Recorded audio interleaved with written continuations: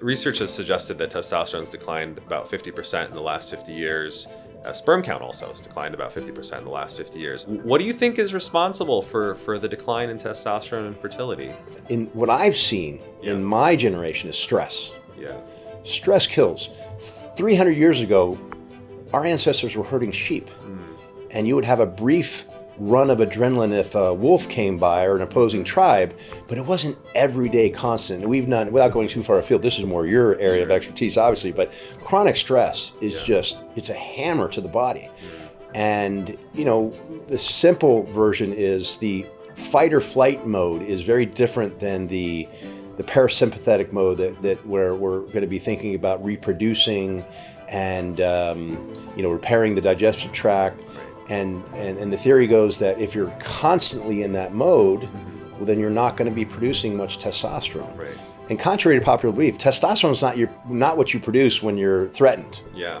It's the preparation for. So you grow that muscle so you're ready when you're threatened. But cortisol and adrenaline and noradrenaline are what's produced when you're threatened. And when those are prevalent 24/7, you know, again, this is my experience with clinical visits of patients for however many years now, it buries your testosterone. But there are oftentimes ways that we can reduce stress. Something simple like, and we're probably going to segue into this anyway, but I'll jump ahead. Getting better sleep. And not just quantity, but quality. A lot of people, especially people that are overweight, suffer from sleep apnea. Right. So little things like that, it's not a little thing, but things that we tend to take for granted, if we adjust those, we can reduce the stress enough to bring testosterone levels back up. And one of the things that people often mistake too is, well, shouldn't I be working out because that's going to be the answer? That's going to create more testosterone. Generally speaking, exercise is considered beneficial stress, eustress we call it, right?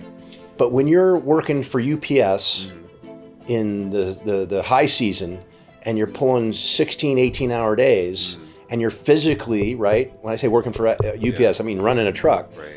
And then you decide to go to the gym, you've just piled on to that bad stress at that point with something that would normally be considered good stress. So I'm just trying to help smooth this out for people that are thinking this through. But bottom line is stress can really affect the body's production of just about anything it's supposed to do properly. Yeah, absolutely. And we talk about this in psychology all the time. Acute stress is not necessarily harmful, but chronic stress can be catabolic, right? And it antagonizes sort of the benefits of testosterone.